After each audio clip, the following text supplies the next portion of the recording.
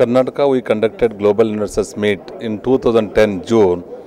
At that time, about more than 389 projects we signed the MOU, about 5 lakhs crores investment, about 8 lakhs employment generation.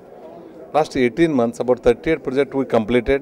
It is operational commission. Then about more than 289 projects. It is in the different stage.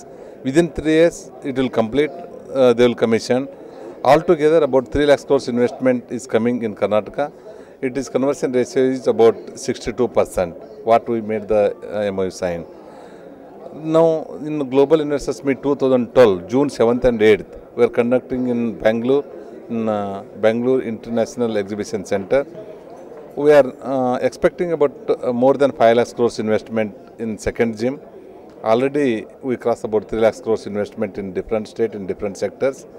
About easily we can cross that one. Today we came for Andhra Pradesh. Really I am very happy. From morning to here, about more than 30 companies we discussed one-to-one. They very happily they given the promise to invest in Karnataka. We expected about 50,000 crores, but already we crossed 60,000 crores.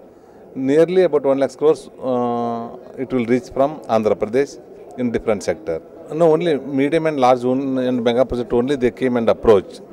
In particularly IT, BT, then pharmaceuticals, then automobile sectors, infrastructure, tourism, they are more interested. Other than Bangalore, we are concentrating Tier 2, Tier 3 cities like Gulbarga, Belgaum, Hubli, Mangalore, Mysore. It is a Tier 2 cities. After that, in Tier 3 cities also we are developing. Already we identified about 1 lakh acres land in land bank concept. About 80,000 acres already we notified. About 40,000 acres we have in land bank.